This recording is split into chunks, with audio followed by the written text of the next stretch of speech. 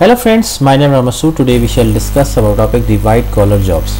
Friend, today's topic is very interesting, especially if you have interest in different types of jobs and you want to learn about it. So let's start. Friend, first of all I would request to please subscribe to my YouTube channel and click on the bell option as well, so that my videos can reach to you, and now so you can follow me on the Facebook page as well. Friend, white collar job is basically a type of job which belongs to office jobs. Office jobs mean, like for example, the lawyer, the teachers, computer programmers. So basically we are referring to white collar jobs with a skilled worker. Skilled worker means that they are graduated from any university and they are working in some office, or they are basically the employee of some organization.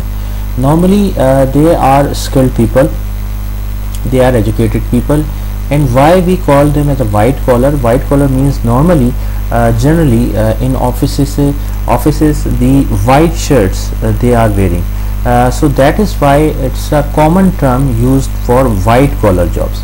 So basically white collar jobs are those jobs which belongs to office jobs, okay, and normally shirt and tie, like persons who are working in banks, in organizations, so they are called as white collar jobs. The examples of white collar jobs, like for example the consultants, financial persons, insurance, lawyers, accountants, computer programmers. So there are so many jobs which can be called as white collar jobs. They all are basically graduated, they all are basically skilled, and they are working a 9 to 6 job. Generally 9 to 6 job is there, and Saturday and Sunday is off generally.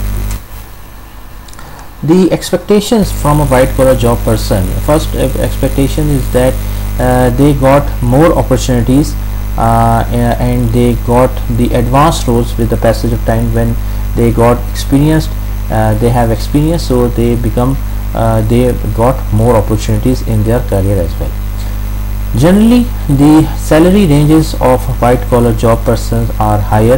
Why? Because they are skilled, they are educated, and they are basically trained. So that is these are few reasons that's why they are getting higher salaries. They have to engage in field activities to accomplish essential tasks, like they have to meet with customers, they have to do the meetings, conference calls, virtual meetings, etc., traveling. So all these are the part of the white collar jobs. Normally the white collar job persons have to work for long hours. Many times they have to work on Saturday, Sunday as well, or they have to work more than 8 hours as well. It is generally it has been seen. Then for the white collar job person, they have to maintain their skills, and so for specialized skills, and they have to maintaining their education, they have to advancing in their career, and generally if they are working for overtime, so they got the overtime as well.